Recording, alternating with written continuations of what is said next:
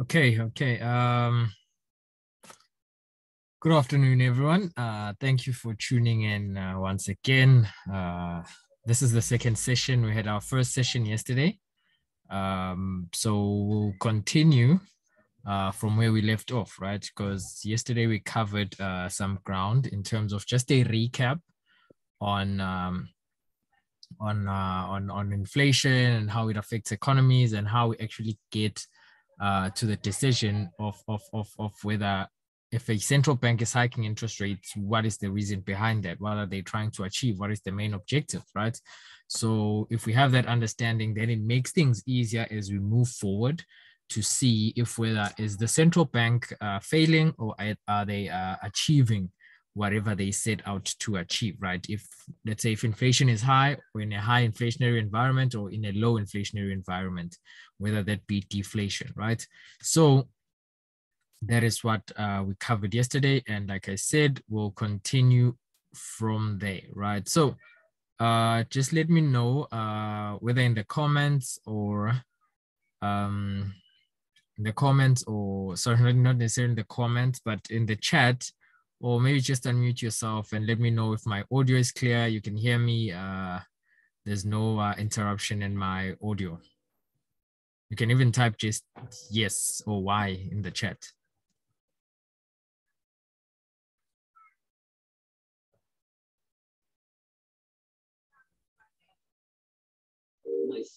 Hello?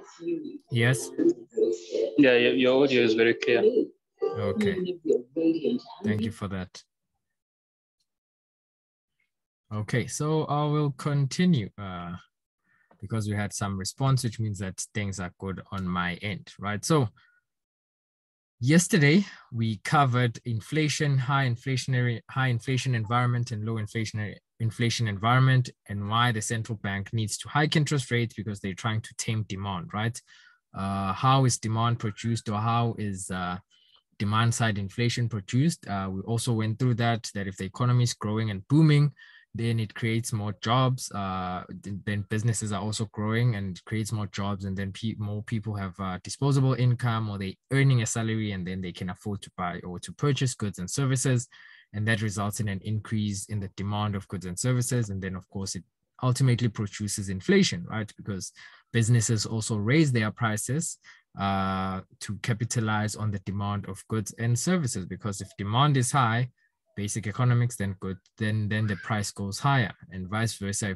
If supply is high, then prices go lower, right? So that is with the case when the inflation is low, then the central bank or the government, they try and stimulate the economy by what? By increasing supply of money or of the currency, in the form of whether by quantitative easing, which is purchasing of bonds. And in that case, they're injecting more cash reserves to the banks, and then the banks can lend out that money. And it, like I said, increases supply. So it results in what? In lower prices. And by prices, we mean that the strength of the currency. So it will weaken the currency, and that will essentially be inflation. And that will hopefully shift inflation towards their 2% target, right? So, and then we also touched on fiscal policy in terms of the government intervention. Then when it comes to fiscal policy, it's either government spending or taxes. So they either raise taxes or cut taxes. They either increase government spending or reduce government spending, right? So all these things contribute to inflation, right? In one way or the other. So now, with that understanding, we now go to the fact that, okay, most central banks have been hiking interest rates, right? So we understood, okay, they've been hiking interest rates, and the objective has been to tame high inflation. And we are currently seeing disinflation, which is essentially inflation slowing down. But what is contributing to inflation, right? Or what are the contributory factors of inflation? Some of them, we highlighted them yesterday, like I've just explained. So disposable income, spending, employment, employed persons, is that going up? Are more people getting more jobs and all of that? Because if that is still going up, and as much as we're seeing a slowdown in inflation, but if all those factors are also going up, the economy is still growing stronger from strength to strength, then that means that the demand is not yet dying, right? So that might be just a temporary slowdown in inflation before we see inflation picking up again. So that is where we'll be heading in today's session, right? So I just wanted to give that quick recap of what we covered yesterday before I move on to what we have on the agenda for today, right? So essentially, now armed with what we covered yesterday, you can then now go to maybe like trading economics. And then if you obviously don't have your spreadsheet, and it's not like you necessarily need a Microsoft Excel spreadsheet, but if you don't, you can just go on to trading economics and also even go into the actual specific central banks, right? So let's open trading economics on one end, while on the other end, we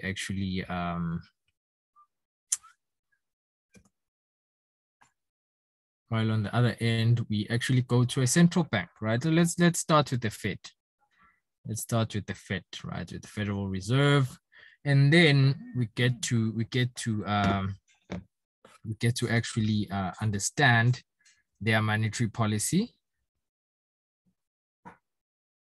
and then we can get to have an idea of what their objective is, right? So okay, let's go to, this is the statement, right? Yeah. So let's go to their latest statement. So recent indications point to modest growth in spending and production, right? Job gains have been robust in recent months, and the unemployment rate has remained low. Inflation has eased somewhat, but remains elevated. Then, of course, they speak about the Russian war against Ukraine, and then the committee is highly attentive to inflation risks. The committee seeks to achieve maximum employment and inflation at the rate of 2% over the long run. In support of these goals, the committee decided to raise the target range for the Fed funds to 4.75%. The committee anticipates the ongoing increases in the target range will be appropriate in order to attain a stance of monetary policy that is sufficiently restrictive to return inflation to 2% over time. In determining the extent of future increases in the target range, the committee will take into account the cumulative tightening of monetary policy, the lags with which monetary policy affects economic activity and inflation, and economic and financial developments.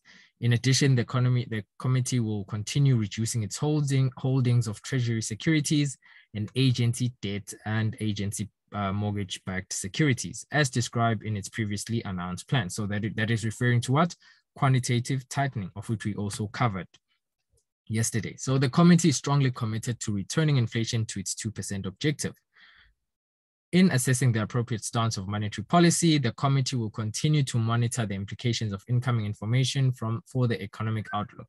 The committee would be prepared to adjust the stance of monetary policy as appropriate if risks emerge that could impede the attainment of the committee's goals. The committee's assessment will take into account a wide range of information, including readings on labor market conditions, inflation pressures, and inflation expectations, and financial and international development. So now, if you read that, it should make sense. I don't know. Maybe it doesn't for everyone. Just let me know if what the statement that I've just read is confusing to anyone. It's not pretty straightforward what they're saying, taking into account what we covered yesterday. Just let me know if it's not clear for anyone. You can unmute yourself and just let me know if it's unclear for you. Hello. Yep. Yeah, I want to ask a question regarding the, I don't know if I can say the paragraph where in the end it's saying the committee is strongly committed to returning inflation to its 2% objective. Mm-hmm. Right. My question is, yesterday you said central banks are actually comfortable with their currency losing value of 2% at least per day. No, per year. Or it's per year, not per day. Yes. No, that would be that would be a lot. Oh, okay. So and you also said this keeps the currency competitive from the business perspective, right? Mm-hmm. Yes. So my question is, other than the Fed, is there any other central bank that is that 2% objective? Yeah. No, we will touch on other central banks, most definitely, but it varies from central bank to central bank. Here in South Africa, the South African Reserve Bank, the target is 3 to 6%, Oh, okay. right? So it varies with central bank, but most developed economies, their central banks, their target is around 2%, 2 to 3%, right? So it varies from central bank to central bank. All right. Yeah. So I'll take it as if we all understand this statement, right? So now this is the good thing about it. We're getting it from the central bank, and we understand that central bank are mandated to maintain price stability, which is inflation, keep inflation moderately in check, and also to maintain modest growth or steady growth in the economy, right? So now, if we're reading the statement from the central bank, we understand that their main objective or their goal is, of course, to keep employment or to achieve maximum employment and at the same time return inflation to 2% over the longer run. Now, we did a lesson on inflation yesterday. So we now understand, okay, if they want to return inflation back to 2%, what needs to happen? Of which they do tell us in as well in writing here that they'll be looking at the cumulative tightening of monetary policy, the lags with which monetary policy affects economic activity, inflation, and economic and financial development, right? So essentially, they're telling us demand, right, of which we spoke about that. They'll be looking at demand, which is economic activity. Like I said, whenever they're hiking interest rates, they're trying to cool or slow down the economic activity. Whenever they're cutting interest rates or buying bonds in the form of quantitative easing, they're trying to stimulate economic activity. So in this case, we now go back to what we learned yesterday and we're like, okay, this is what they are trying to achieve. Is the market or is there signs that they are heading in that direction, right? So now we can, with the understanding from the central banks, not something that we guessing out of nothing. We can now go into, for example, trading economics, and then we go under forecast, we go to countries, and then we can look at the United States. And then, like I said yesterday, I'll try and be as basic as possible, right? I'll try and be as basic and try to simplify this as much as possible. So if it's not advanced for you, just understand the aim is not for it to be advanced. It's just for it to be basic and to just connect the dots. So we then go to okay, now we have an understanding that they're trying to reduce or cool or slow down economic activity. So what would it take for economic activity to slow down? We want to see growth slowing down. So GDP, we need to see GDP slowing down, number one. Number two, we need to see from the consumer side, because we understand what really produces inflation. It's in this case, looking at the demand side, which is the demand of goods and services. So which means not economies, but consumers, we need to see consumers taking a hit, right? So whether that be consumer spending, consumer disposable income, we need to see those things depreciating as well. And that will also give us a sign that demand is currently taking a hit, right? And the market is feeling the effects, or the economy is feeling the effects of the Fed actually hiking interest rates. So let us look at all those factors. So firstly, starting off, we look at GDP. Looking at GDP, we can see that from a quarterly basis, we saw that in the last 2 quarters of 2022, GDP showed strengthening, right? So it strengthened, right? So, okay, that's good. That is what we have. It's a lagging indicator, but it's showing that there is some sort of strength in the economy. Yes, it slowed from 3.2 to 2.9, but in the first 2 quarters of 2022, it was negative, right? And that is when the central bank had already started hiking interest rates. But like I said, it's a lagging indicator, and maybe the effects of the actual interest rates have not been passed through to GDP yet. But from what we have, we can see that the economy is still in a good shape. That is with regards to the economy. And then if we go into something like inflation, of which we can understand that if we go on to prices, look at core inflation, or let us look at PCE, which is what the Fed primarily focus on. So core PCE. So let us look at core PCE, right? And let us see.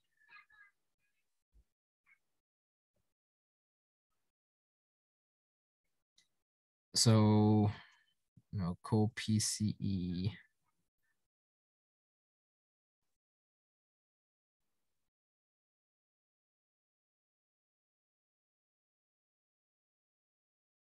Okay, let's go to core inflation rate. Just we can see that clearly it is slowing down, right? Inflation rate is currently slowing down. Core inflation rate is also slowing down, and that is the deflationary, not deflation, disinflationary environment.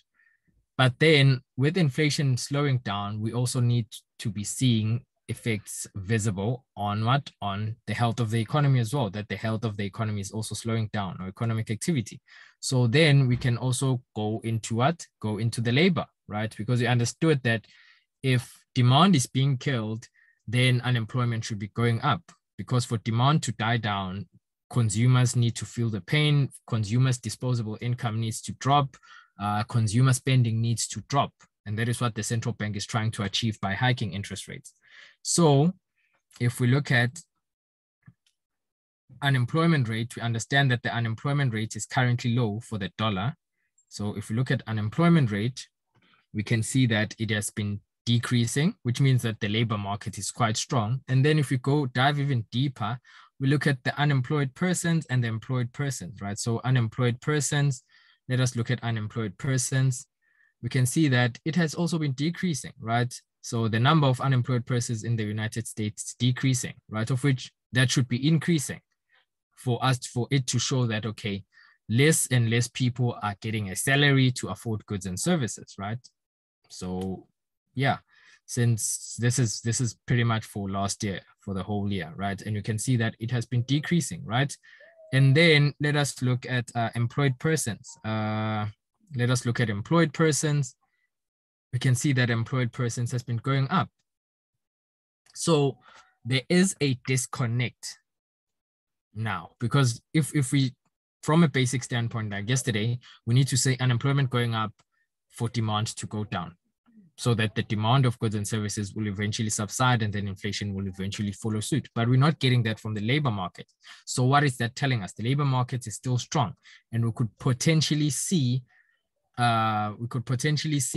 inflation resuming again and stabilizing, right? We might see this disinflationary environment that we're currently observing, it might come to a halt, because even though GDP is lagging, but it's also not showing signs of weakness at the moment, right? And then if we come onto the labor market, which the consumers, as well as businesses, of course, are the producers of the demand of goods and services, we can see that the labor market is also strong. Unemployed persons is going down, employed persons is going up, unemployment rate is going down as well, right?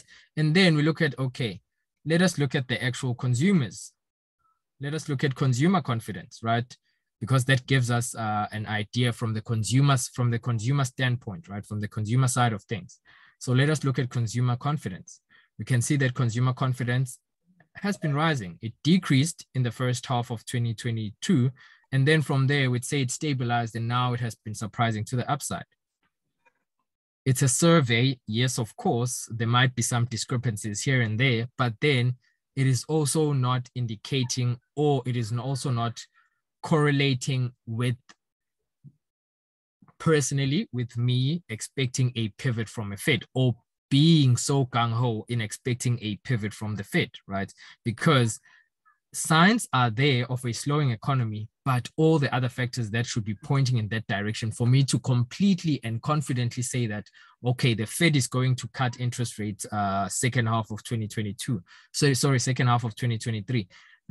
Signs are not there for me, right? And I might be wrong, and I'm okay with that. But similar to when I started buying the dollar in 2021 in August, I needed evidence to guide me. And it was a similar story with, I read the Fed statement, and they said they want to see what?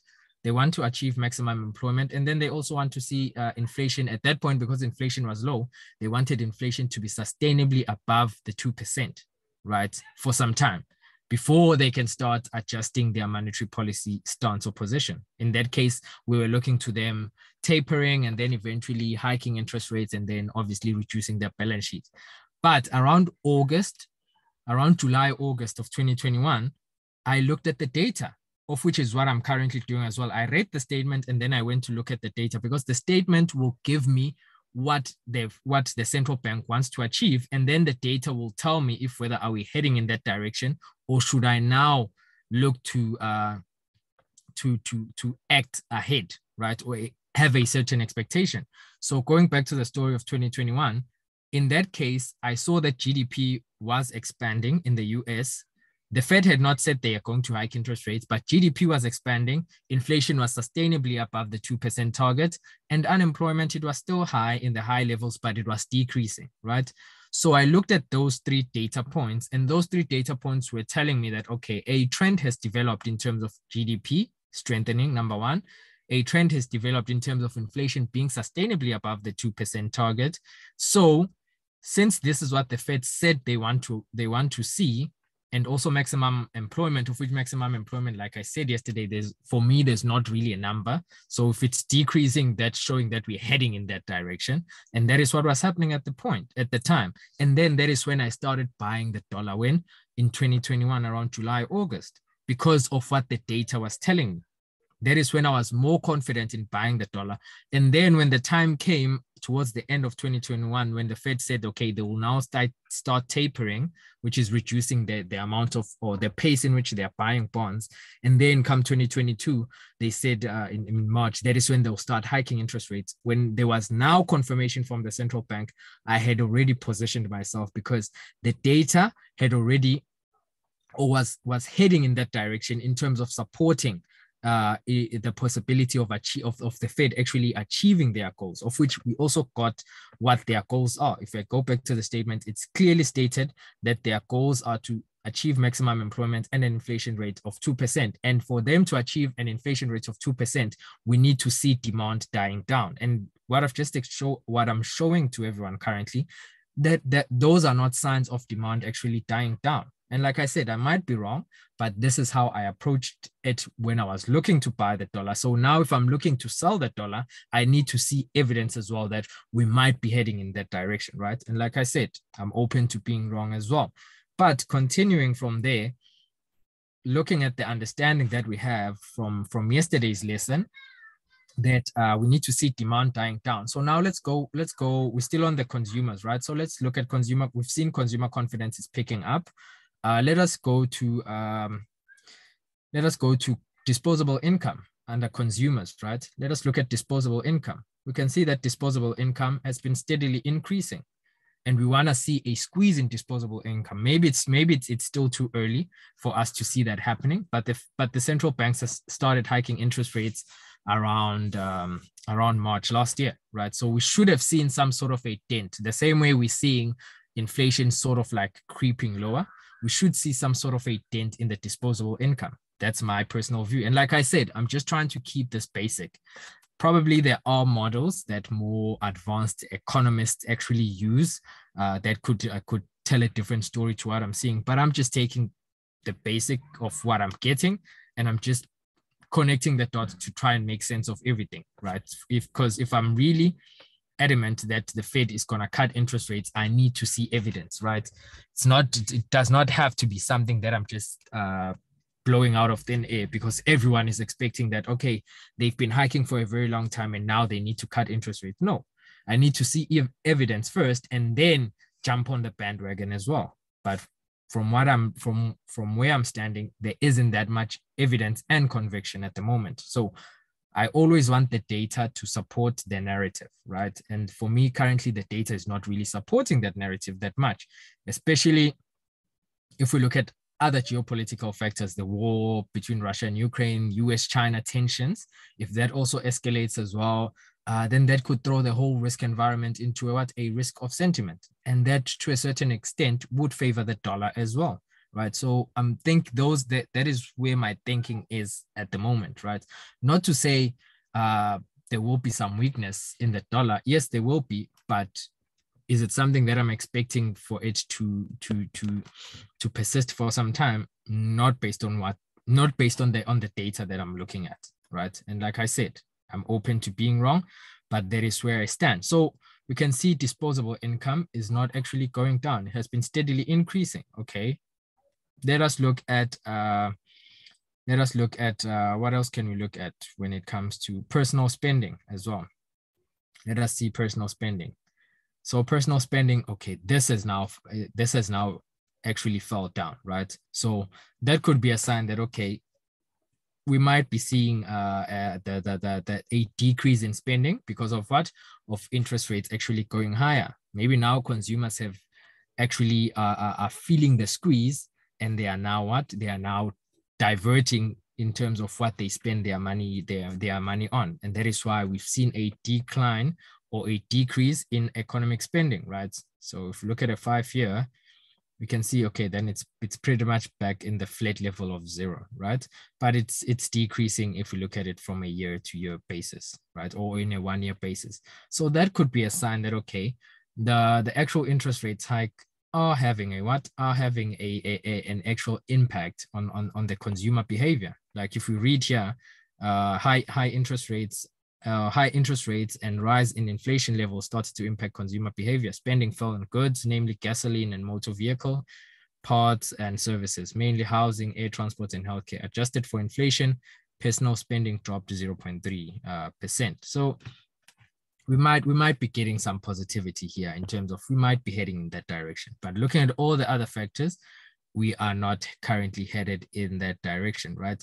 And we can obviously look at more other, because there are a lot of indicators here that we can look at to try and track and support the narrative of a Fed pivot, right? Or of the Fed actually cutting interest rates. So that is where I stand, or that is where I am when it comes to the Fed. And that is the reason why I wanted to start with the lesson yesterday, so that we can have an understanding of, if the goal is to fight inflation, we need to know what produces inflation. What are the factors that contribute to inflation? And then we need to see, are those factors actually reversing or slowing down? Because if they're not, then chances are inflation will be more stickier, or will be here for longer. And that will mean that even though the Fed might not be back to hiking aggressively by 0.75%, but they might keep interest rates higher for longer, or they might continue hiking in increments of 0.25% for longer than what the market is currently expecting or pricing in, right? But then again, we're in a speculative game, so anything can really happen, right? So yeah, just taking a pause now. Based on everything that I've just said or highlighted,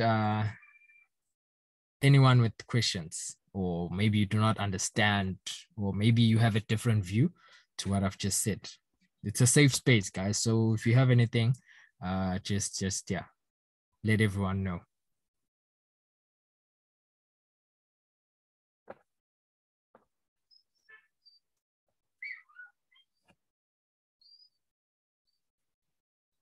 Okay, I'm hearing crickets. Okay, does any of what does it make sense?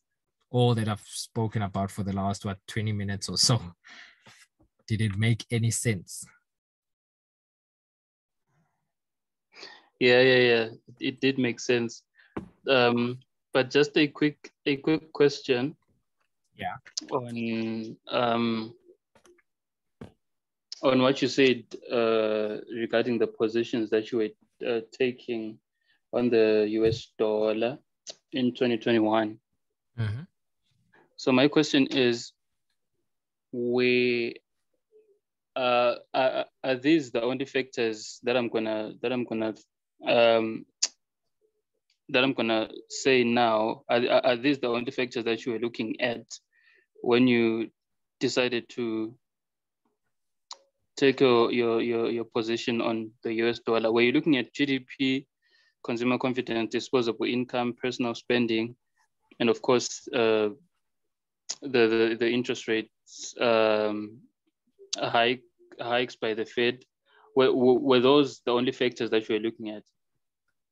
Pretty much the factors, or for me for the factors that I focus on, I need to know what the central bank wants to do. Because remember, that's where I started. That firstly, who's responsible for the economy? It's the central bank. Of course, the government also plays a role, but it's predominantly the central bank.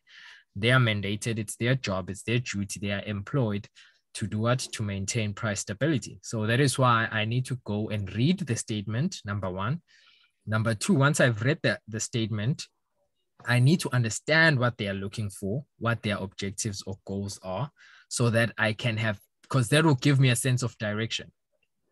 Because now, if I know that back then, like I explained, back then they were looking at achieving the same thing that they're looking to achieve right now, just in reverse when it comes to inflation. Back then, they wanted inflation to go above the 2% target, to get closer to the 2% target and remain sustainably above 2% target for them to start looking at hiking interest rates, right? Or to slow down, because then they were performing quantitative easing. They were buying a lot of bonds, injecting a lot of money into the economy. So for them to backtrack on that or slow down on that, that is what they wanted to see: maximum employment as well as inflation going towards their 2% targets.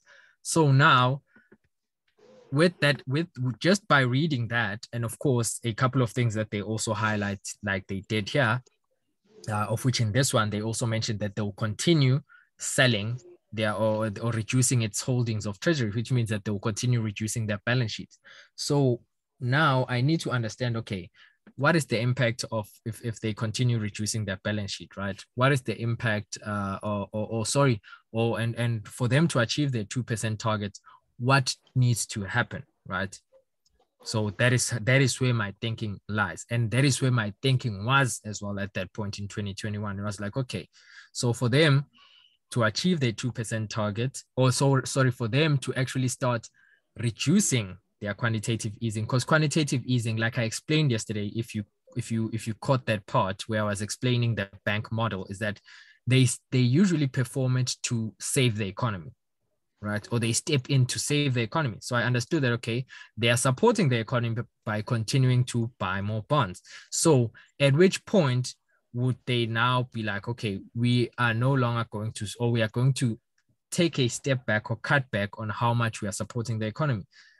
I needed to see that the economy was performing or was in a good position. So in that case, in 2021, I looked at GDP.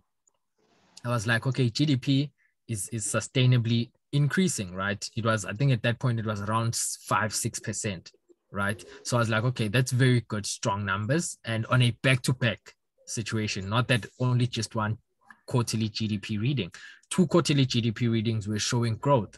And then I was like, okay, that means that the economy is quite strong.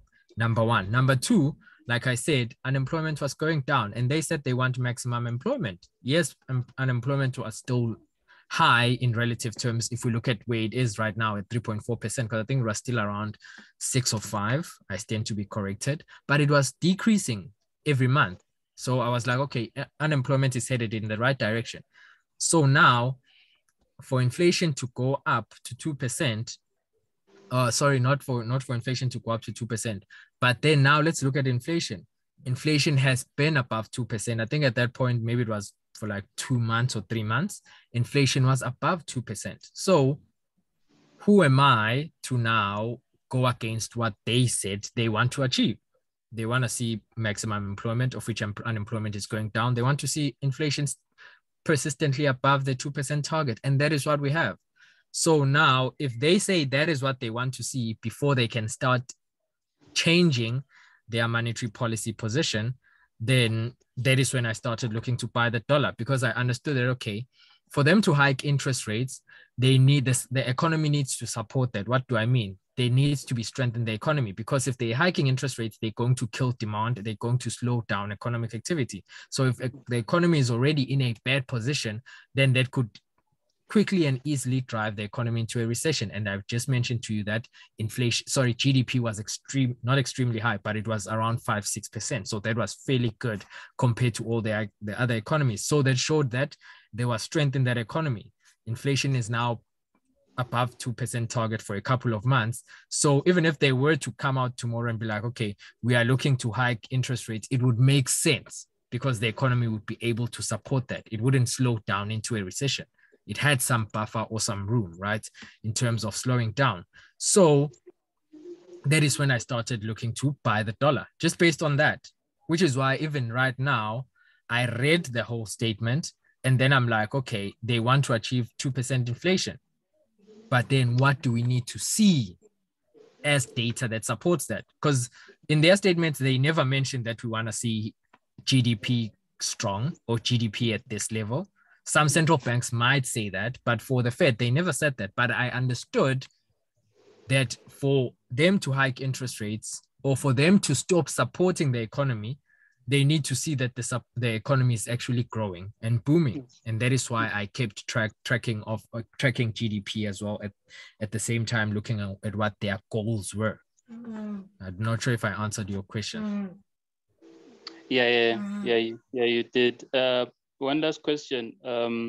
So based on all of the things that you talked about yesterday, which was, I can say, basic economics telling us how inflation, the factors that you have to look at when inflation is high and all the correlating factors there. So my question is, so based on that information that you gave us yesterday, we just have to translate it and apply it to real world economies of countries. Exactly. And know that, for example, if the inflation rate, if central banks wants to achieve the 2% inflation rate, demand needs to go down. So therefore, we have to look at what it means when demand is going down, right? Yes, so, exactly. No, which is why this is what I'm doing today is actually what I wanted to do. That was the whole reason why I was creating this masterclass, but which is why yesterday I kept on saying that some of you might be familiar with what I taught yesterday, but I want to start there because for this to make sense, you need to have that basic understanding. All right. Because now if I had just jumped to what I'm doing today, and then the next thing I'm going on trading economics and I'm talking about disposable income, I'm talking about personal spending on the consumer side, then it wouldn't make sense to you. I'm talking about employed persons, unemployed persons. It wouldn't really make sense to you that, okay, where does this whole thing fit in? But because we understood that if they are fighting inflation and hiking interest rates, then the labor market is going to take a hit because it might lead to businesses retrenching, inability to pay back their loans because of high borrowing costs, right? So all of those things, now that you have an understanding, okay, this is where I need to go to see if whether are we heading in that direction. Okay. So yeah. That was pretty much the reason why I started with yesterday's lesson. And like you just said, you need to always stick to what I sort of covered yesterday. Whenever you're feeling confused, go back to that and then try and connect the dots from there, right? And that will lead you in the right direction.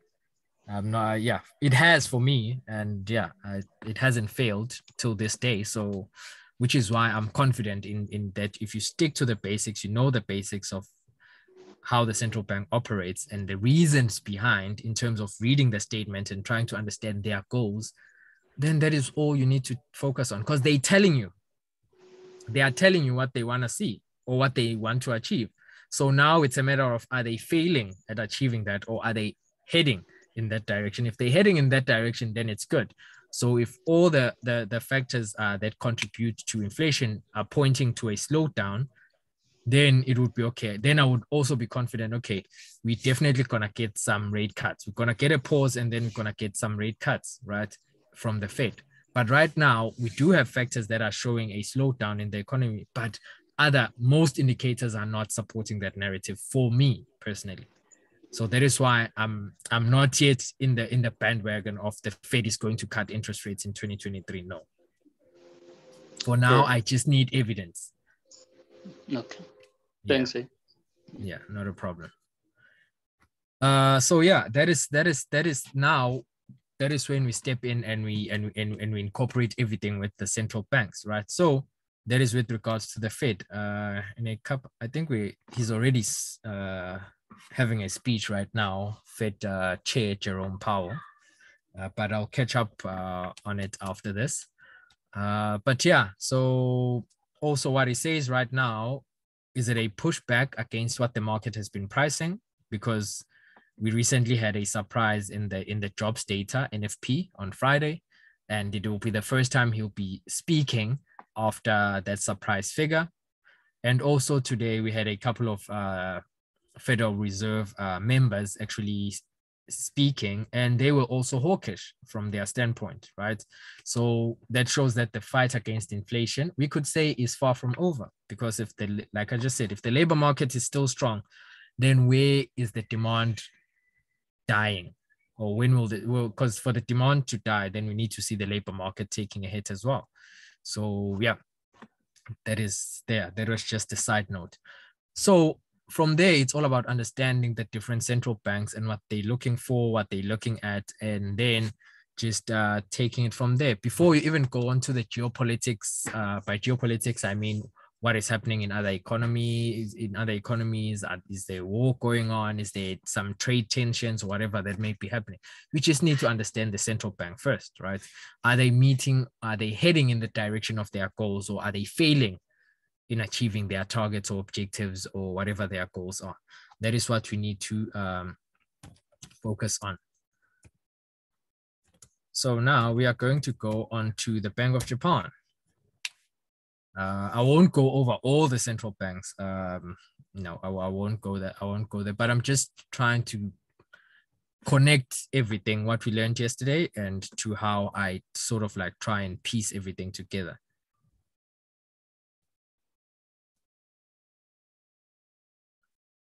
So we're gonna late the latest monetary policy statement.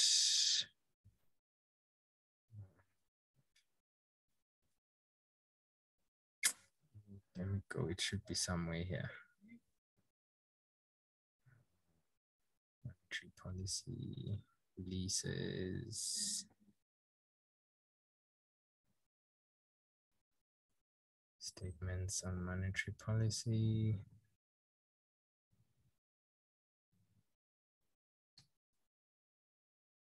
That's the latest. Okay, January 18th. That's the latest one that we have.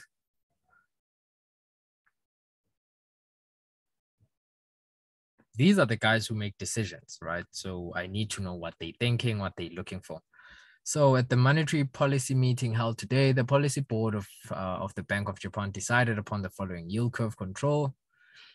Unanimous vote. The bank decided to set the following guidelines for market operations for the intermeeting period. The short-term policy interest rate, the bank will apply negative, so they're keeping their interest rates at negative 0.1. Business in current accounts held by financial institutions at the bank. The long-term interest rates, the bank will purchase a necessary amount of Japanese government bonds without setting an upper limit, so that the 10-year Japanese government bond yield will remain at around 0%. We're getting this from the central bank, right?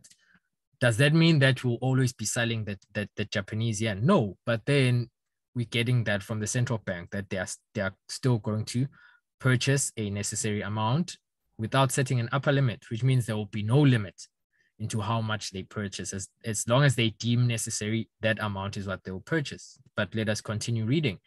Conduct of yield curve control. The bank will continue to allow 10-year Japanese government bond yields to fluctuate in the range of around plus and minus 0.5% points from the target level, and will offer to purchase 10-year Japanese government bonds at 0.5% every business day through fixed rate purchase operations, unless it is highly likely that no bids will be submitted. In order to encourage the formation of the yield curve control that is consistent with the above guideline for market operations, the bank will continue with the large-scale Japanese government bond purchases and make nimble responses each maturity by increasing the amount of JGB purchases and conducting fixed rate purchase operations, right?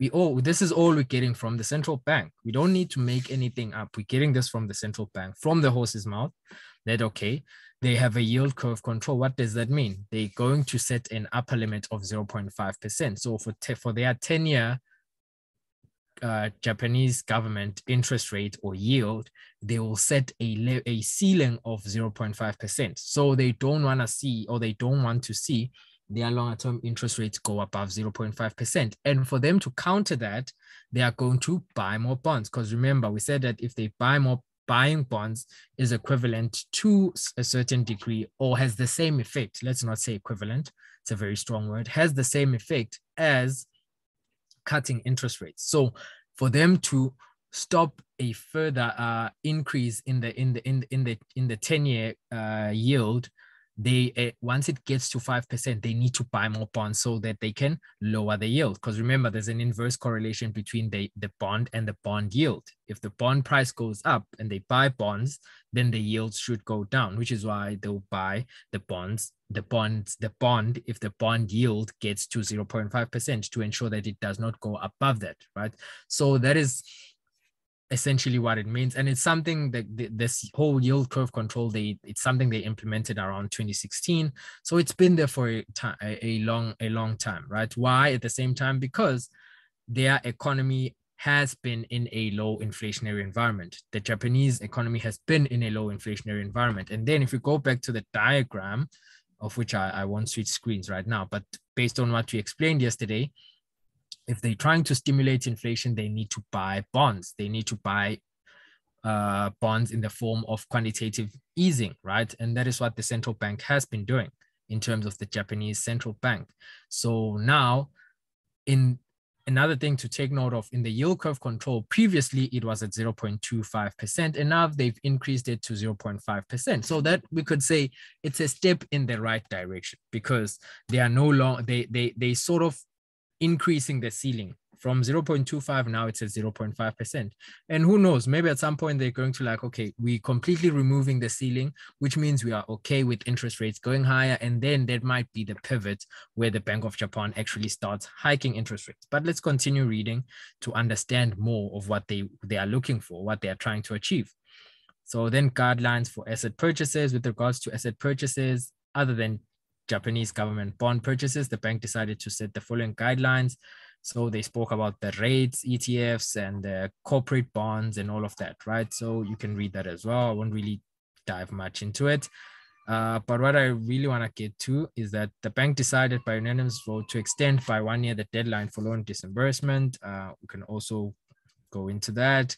And then, okay, number 3, the bank will continue with quantitative and qualitative monetary easing with yield curve control. Going back to what we learned yesterday, quantitative easing, right? What does that mean? Why is that being performed? And now they're saying the bank will continue with that. This is in January 2023. They are saying the bank will continue with that. So, and the reason why is aiming to achieve the price stability target of 2% as long as it is necessary for maintaining the target in a stable manner. So by price stability, they're referring to inflation. So they want inflation to be above 2%. It will continue expanding the monetary base until the year-on-year rate, which is the headline of increase in the observed consumer price index, CPI, or items less fresh food, which is core inflation, exceeds 2% and stays above the target in a stable manner. For the time being, while closely monitoring the impact of COVID-19, the bank will support financing mainly of firms and maintain stability. They will support financing, which means that they will be injecting some money in the economy. They will be performing some easing of financial conditions, not tightening, of which tightening is it's where they edging closer towards hiking interest rates and all of that.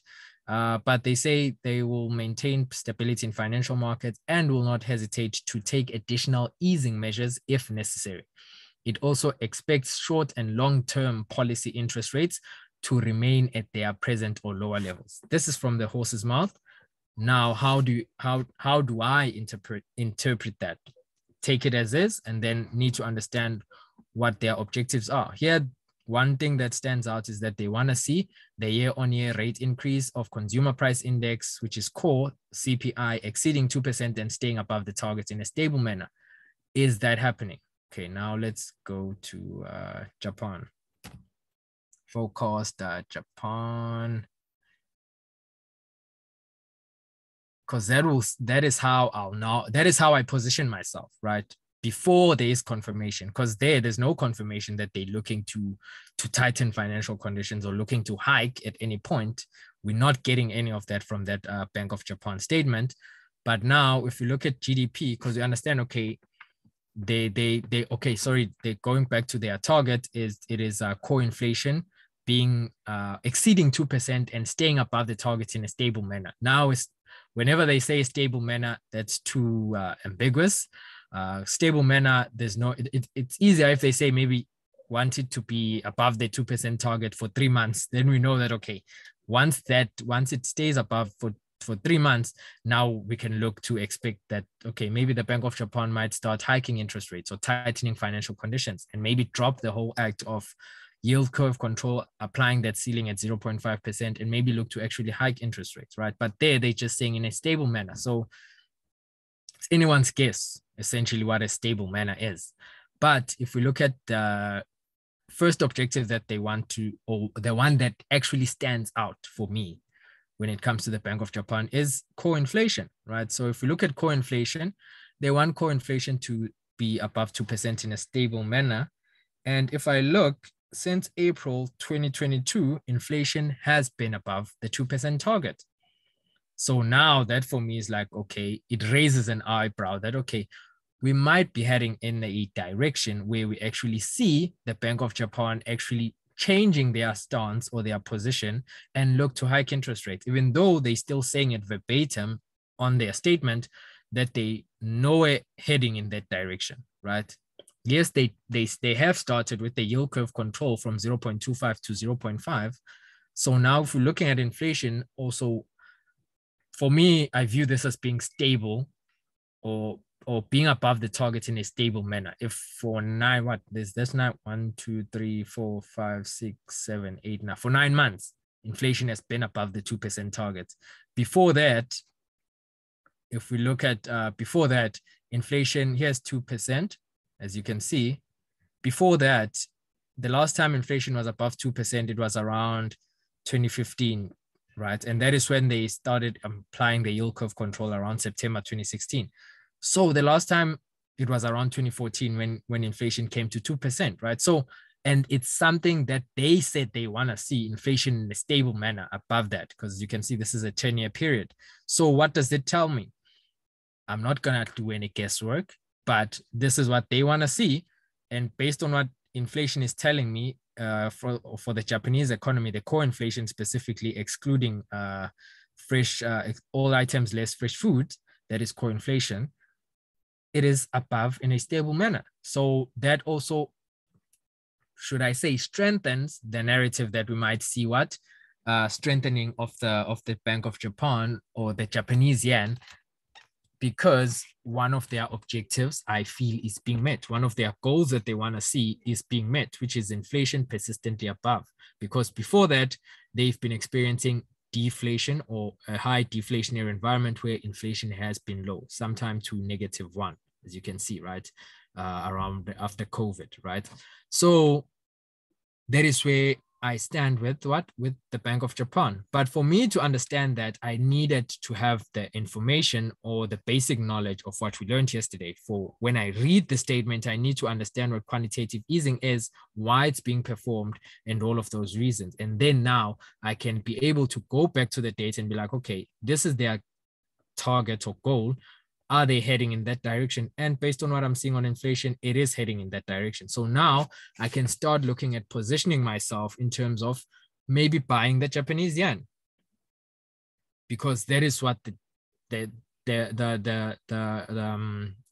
core inflation is actually heading in their objective or goal, right? So I can look to probably start turning bullish on the Japanese yen. But will I do that against the dollar? Probably not. But I can look at other economies like the pound, GBP, JPY, right? So then now I'll be like, okay, inflation is above their target, and that is what they want to see. Core inflation specifically in a stable manner, 9 months above target. That is a stable manner for me. Nothing gets as stable as that because it's close to a year. in 3 months' time, if it remains above target, it will be 12 months above target. So that will be more than stable. So now I'm looking to act ahead, right? Or to be a step ahead of the market, not necessarily a step ahead, but I act before there's confirmation, the same way I did when I started buying the dollar. So now I'll be like, okay, so if I'm looking at the central bank hiking interest rates, what needs to, or what other conditions or factors need to support that? So obviously, they can't hike interest rates if the economy is already slowing down, or the economy is dying, unemployment is increasing. So now I can then look, okay, Japanese yen, I'm looking to buy. So now I can look at, okay, how is GDP doing? How is the health of the economy? And I look at all those factors. Do they support a rate hike from the Bank of Japan, right? If there is growth in GDP, and I'm also seeing, of which in this case, I'd say it's more flat. Another quarter, it's positive. The next quarter, it's negative. So it's more flat here. Then I'd look at other factors like maybe the ISM, right? So I'd look at businesses. I'd look at the ISM. So maybe manufacturing. I'd look at services, composite, all those manufacturers. Not ISM. Sorry, guys. The PMIs. ISM is for the dollar, right? So PMIs. So I look at PMIs. Okay. Services PMIs have been increasing, right? So that is also signaling what? Signaling growth in the economy, you know? So then if I also look at services PMI, that is the non-manufacturing. So if I look at services PMI, we can see that, okay, the midpoint here is 50. It was below 50. Now it's starting to pick up. So maybe if I can get 2 more readings that are also showing a pick up in services PMI, then I'll be more confident in buying, because I'm not getting much from GDP. Let us look at manufacturing PMI. This is essentially how I look at it. I keep it as basic and as simple as possible. Okay. Manufacturing PMI has been decreasing and declining significantly below the 50% mark, and it's still there. So we're still flat, essentially. So I still need more evidence for me to actually support going fully in when it comes to buying the Japanese yen. But I'm heading in that direction not because I feel like it, but because what they want to see, because they say it will continue expanding its monetary base until, this is a very powerful statement. Essentially what they're saying is the Bank of Japan will continue expanding the monetary base. By expanding, it means buying more bonds, having looser financial conditions, the monetary base, until the year-on-year rate of increase in the observed consumer price index, CPI, or other terms, less fresh food, exceeds 2%. So until, that's a very strong word. Until is a very strong word. So until 2%, inflation is above 2% in a stable manner, that is only when they will stop expanding the monetary base. So maybe that is when they'll stop buying bonds. And like we explained, if we looked at inflation 9 months above, so we are heading in that direction. Let us not be naive about that and say that, no, we just want to sell the Japanese yen. No, this is what the central bank is looking at, and this is what is happening. So we are heading in that direction. We just need more confirmation or supporting factors to say, okay, no, let us buy the Japanese yen. But I am heading in that bullish in that bullish sense, or I am, let's say, partially bullish on the Japanese yen, right? Especially against the dollar. But if we're looking at it against the pound, then GBP JPY, I am looking to sell GBP JPY, right?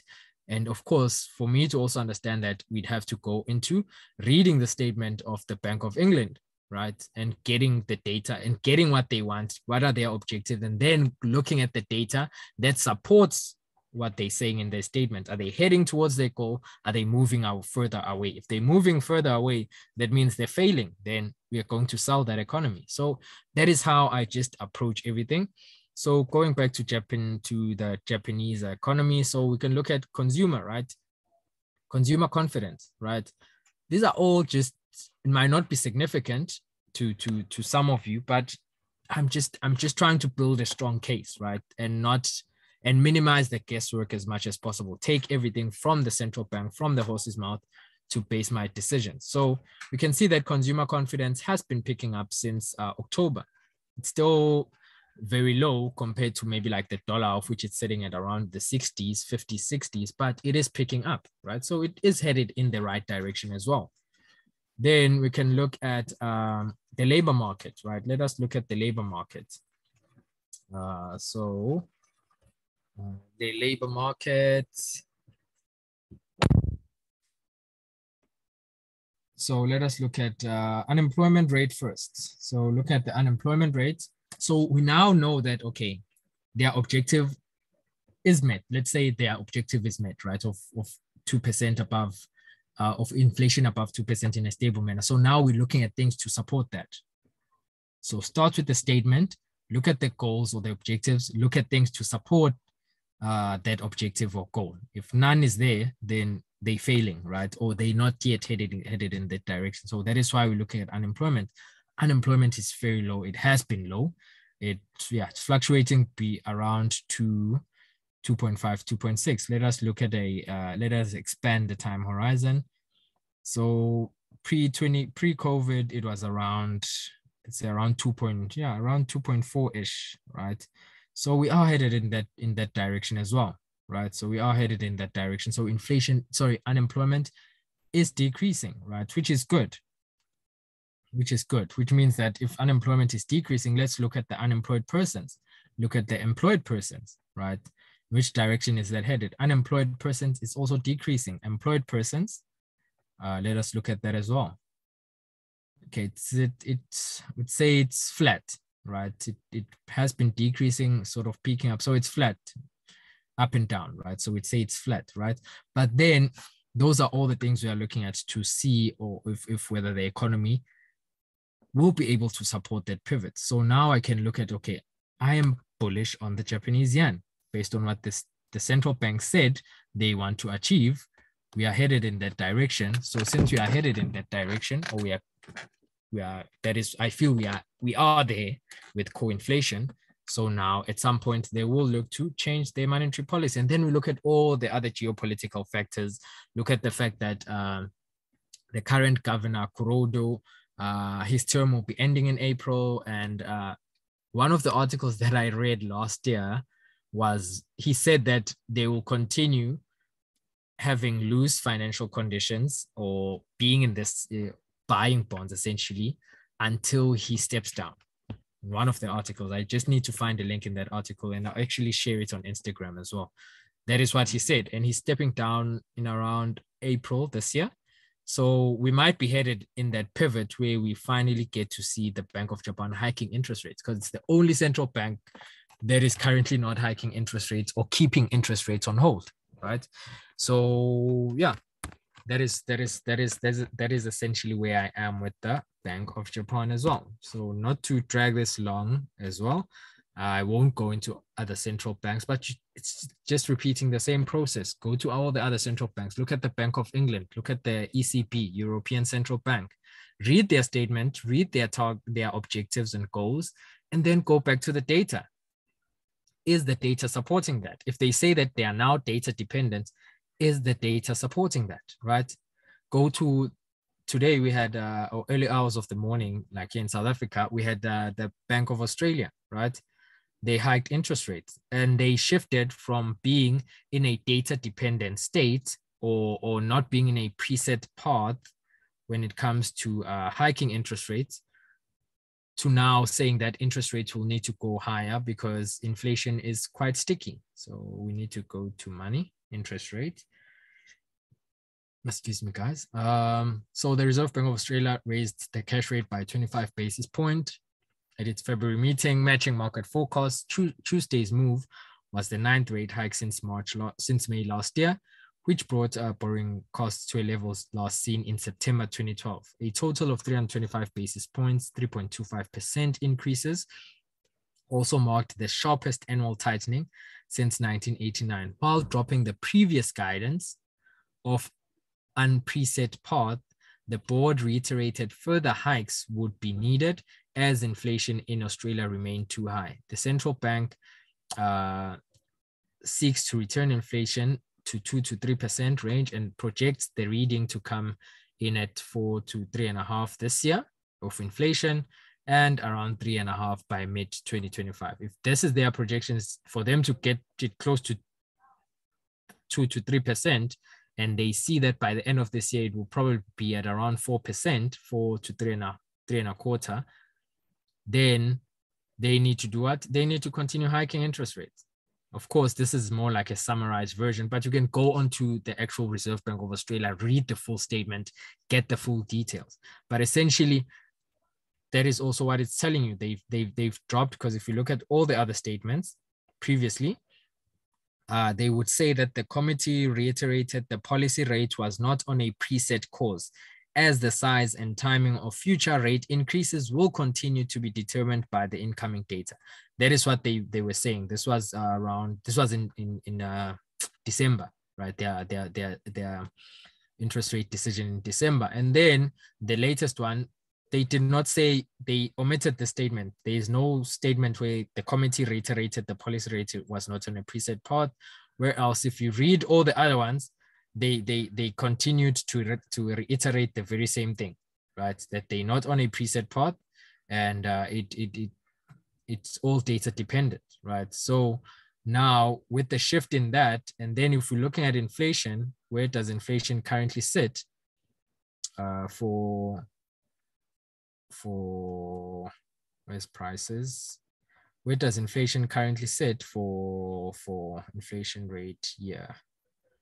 For Australia, if they're seeing it at 4% and the target is 2 to 3%, currently inflation is around 7.8%. Yeah, 7.8%. So they still have a long way to go to get to 2 to 3%. And they personally projecting that it will be around 3.25% by end of 2023, which means that they still have more hiking or tightening to go. So we can do the very same thing as well. Look at all the things that could support a slowdown in inflation. Are we getting that? If not, then we can look to start buying the Australian dollar. Also adding to that, now looking at external factors, we can also say, okay, we expect more rate hikes. That is what the central bank is also saying. And on the other side, or on the other end of the spectrum, we have the China reopening. If that is also successful, what does that mean? It means it will benefit Australia. Why? Because Australia is an importer of iron ore to who? To the Chinese. And China uses iron ore for steel production, or it's one of their main ingredients for steel production. So we can now look at steel production. If we see that to be picking up as well, we understand that, okay, it means it's going to benefit Australia. And then they still have more room to go in terms of hiking interest rates. We now look at the strength of the economy of Australia. It's also picking up. So that is how you start generating and formulating those trade ideas. So you can look at whether to find value in that economy, to buy or to sell that economy, right? So yeah, that is pretty much, let's say that's all I have for today.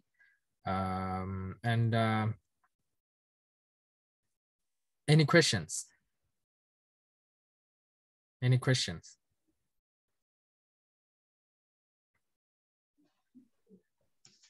Hello. Yes. Sorry, I don't know whether I'm blocking others from asking their questions. No. Definitely, if you have questions, feel free to ask. I prefer that because it means you are learning. But for the other guys, it means that they already know this, which is also a good thing. So yeah. All right. So my question is, you mentioned geopolitics. So I want to ask. I want to ask about a practical example, something that happened last year, the Ukraine invasion and stuff. Yep. Right. So if you remember well, when that invasion happened, almost, well, I can say maybe for like Euro odd and GBP, NZD and Euro NZD, those particular currencies, I was actually monitoring because I wanted to take some swing trades. But when that invasion happened, the moves that I was anticipating were completely like destroyed because of that. Yeah. So you find that most currency pairs, when that thing happened, were going short, almost all of them, for like the greater part of like 3 months. Most of them were just going on short, like we're selling. So my Yeah. question is, like, regarding all the factors that we have to look at when we are trying to formulate ideas fundamentally, how much impact does geopolitics have on us analyzing? Like, how much contribution does geopolitics have on our analysis? Should we actually like consider it, or what? Yeah, we definitely have to consider it. Because you need to understand geopolitics, they to a certain extent, they determine the environment. They can change an environment as well. By environment, I mean risk on, risk off, right? Is there uncertainty or is there certainty growth in terms of the global economy? Now, let's look at the global economy. Is that specific geopolitical incident only affecting one economy, or is it going to affect the global economy, of which the war between Russia and Ukraine, in as much as it was more affecting the euro directly, because it's like if people are throwing stones next door, or your neighbor, they shooting one another, chances are some stray bullets are going to hit your house, right? Or will head in your direction, right? So that was the case with the euro. Would say, okay, Russia and Ukraine, they are neighbors essentially. So if they are fighting, I will also be affected, because maybe where they're fighting, we have maybe there's a road that goes through their cities, and that road is used to deliver important stuff to me. But now, since they are shooting one another, the transportation in that area is also disturbed. So now I cannot get what I need on time. So that is how I look at it. Well, that is how I look. Yeah, that's how I look at it. So with regards to that, the Russia-Ukraine war, the reason why I was more on it's gonna affect the euro, and I kept on saying I'm shorting the euro. Whether even when they started hiking interest rates, I was like, I'm shorting the euro because of the fact that I understood the dependency of the euro on Russia, and the fact that if it's happening close to you, it will affect you. So if it's gonna escalate further, then that means it's going to affect you. If there's a de-escalation, then it's not going to affect you that much. So when it comes to geopolitics, we need to pay attention to them, because they will definitely have.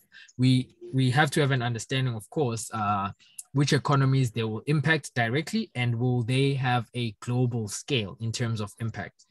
And the war between Russia and Ukraine definitely did have an impact on global scale, because it resulted, or it contributed to higher oil prices, of which everyone felt that, because it meant inflation went higher since commodity prices were going higher, right? Even here in South Africa, we experienced it, because the cost of maize started going up, because those are all things that we import from all those countries, Russia, Ukraine, fertilizer, all of that, So we need to have an understanding of the extent that geopolitical situation will have, right? Or the effect that it will have. Of course, it's more detrimental for euro than for us South Africans, because euro, it's just next door, So I hope I answered your question there. Yeah, you did. One last one. This one is not more of a question. It's more of like me wanting you to affirm something. With everything that you have said, while we were reading those monetary policies from these central banks, could you agree to say that when one is reading those statements, we need like a deep analytical skill of some sort for us to understand those technical terms and what have you, because it's not so easy. So could you say that we really need to actually take time to read those and understand them fully before we analyze and formulate trade ideas? I would say to a certain, yeah, I'd say partially. I'd say partially there is some technicality or technical understanding that you need to have, but it always goes back to what I covered yesterday. Pretty much most of it. That is what it centers around, right? It centers around what drives currencies, GDP dynamics. What do I mean by GDP growth and inflation? So if you understand contributory factors to those two things, things that support growth, things that go against growth, things that support high inflation or that produce high inflation, or what needs to happen for inflation to drop. So if you have an understanding of that, when you're going to the statement, you also need a level of understanding of the statement. Why? Like I said, I always go back to this. Central banks are responsible for the currency. The last thing a central bank wants is a surprise or for them to surprise the market. It does happen from time to time, but they want to try and communicate their message as clearly as possible, because if they do not, that is when we'll have things like hammer flash crashes, because it is a reaction from the market, right? So they try and communicate their message as much as possible to try and be as transparent or as clear as possible to the market participants or investors in terms of what they are looking at or what they are looking to do or achieve for their economy, and most importantly, so that they can keep their job, because it's their job. And I keep going back to this. They are not doing this for fun. They have been hired. I'm gonna use Zulu. They have been hired. It's their, let's call it their 9 to 5. It's their 9 to 5 job to actually it's their 9 to 5 job to actually maintain price stability. So why would I ignore their statements if this is their job? Because if they get it wrong, then their job is on the line, which means that their sense of security is also on the line, because they might lose an income, you know? So that is why I really take reading a central bank statements very highly and I take it very seriously, because it is their job. They do make blunders and mistakes, but they try as much as possible to avoid those mistakes. So that is why partially it needs a technical understanding of what inflation is, GDP, unemployment, how all those things play into the whole business cycle or economic cycle. And then you need to understand the statement. And most statements they're usually straightforward if you know the technicalities or what we covered yesterday. If you do not know what quantitative easing is, then you won't even be able to understand yield curve control. You won't even be able to understand what yield is if you do not know interest rates.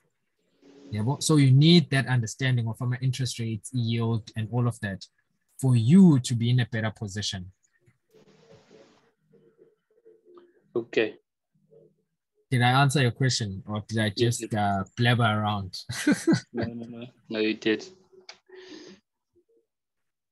Okay. Any more questions or suggestions, or maybe something that I missed that you'd like to add? Anyone?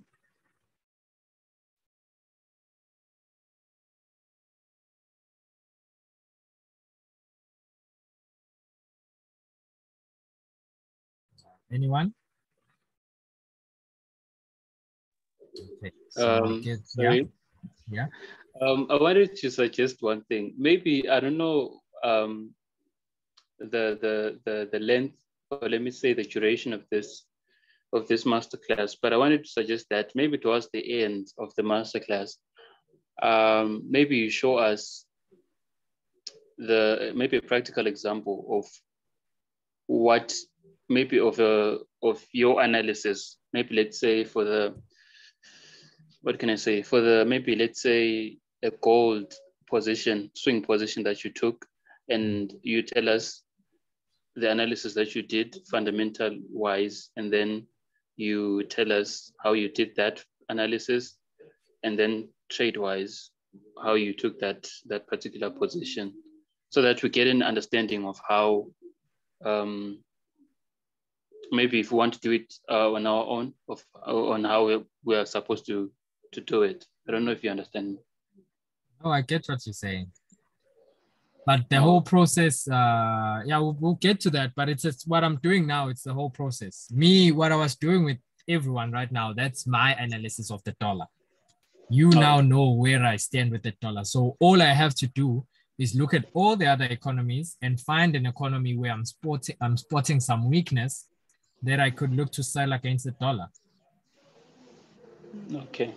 So that is how I have a direction because the technical side, sorry, the fundamental side for me gives me the direction, right?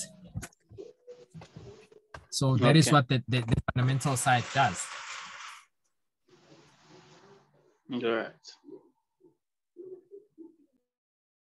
It gives me the direction. So now that I know the direction, I need to go into my technical chart and be like, okay, once I've looked at the dollar, I've looked at another pair, and I'm like, okay, this pair is weaker than the dollar based on what the central bank wants to achieve and based on what the data is telling me.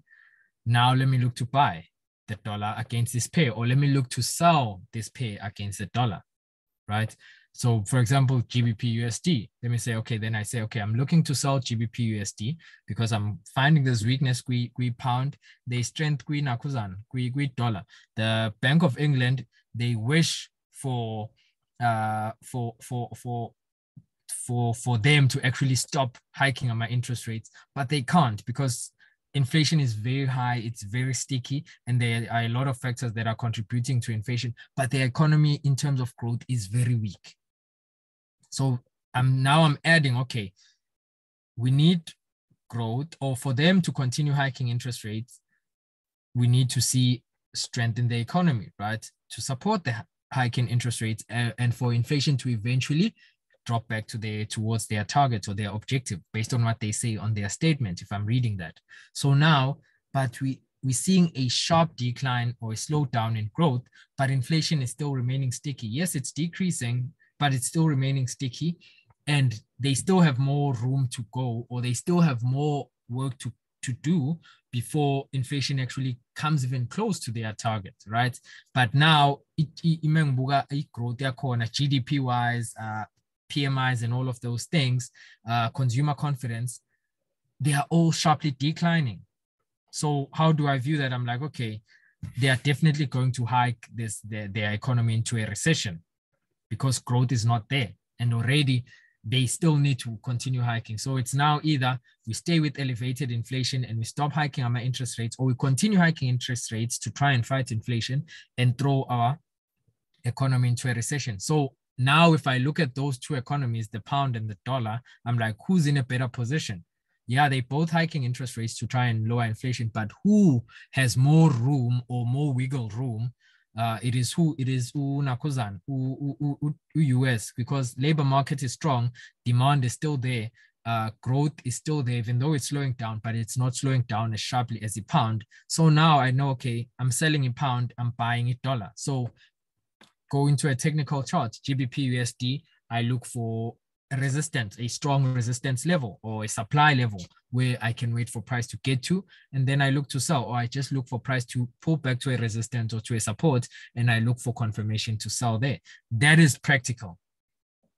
What I'm doing right now, it's practical. It's just half of, yeah, I'd say half, because I haven't really touched that much geopoliticals, but it's half of the whole process. But what I'm doing right now, it's the whole process of me from the start to eventually getting to go to a chart and execute. Because many charting, I now know the direction that I'm looking to execute for that specific currency pair. Don't know if I make sense there. No, you do. Yeah, so it's all part of the process. Then I start from I'm building there. Just that I just went over Bank of Japan as well as Nakuzan, Fed for now. But you do the very same thing with all the other central banks. Read their statements, see if the data correlates, and then you get your bias or your direction. And then you compare one to another. You look for that divergence. Remember, that's the most important thing. You're looking for that divergence. We need to see that split in the direction. And then we now have a trade idea is there any geopolitics that support that or that go against the trade? If there are, that support the very same trade, even better, because we're just building a case.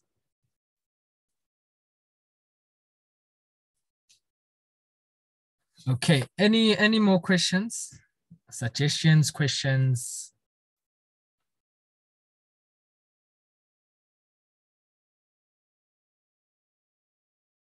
If you're good, give me a thumbs up.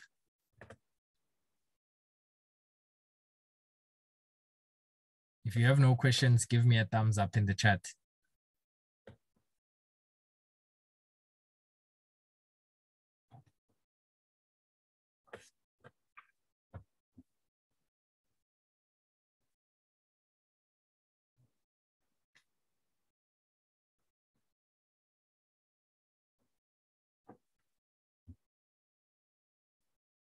Okay.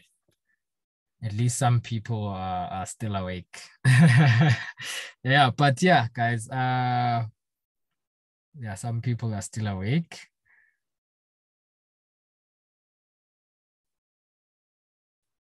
But yeah, that's it for today's lesson. Let me see. Maybe not tomorrow. We might have the next lesson. No, I'll keep everyone updated, but probably not tomorrow. Probably not tomorrow. So everyone can have some time to soak in everything and digest everything. And of course, I'll share the link as well. And I'll also I'll upload it on YouTube as well. So I'll share the link with everyone to the recording, and then I'll upload it on YouTube. So once again, thanks everyone for tuning in. And like I said, for your time, because it might be free in terms of you didn't pay anything for it, but you paid with your time, and time is the most valuable thing. More than any other thing else, you cannot buy more time. So thank you for giving me your time and actually tuning in and listening. I hope you learned or took away something valuable from it. Or if I spoke about something that you already knew, I hope it reinforced that and maybe gave you a different or added to your understanding, right? So yeah, cheers guys. Cheers. Until we meet again. And I'll keep everyone updated.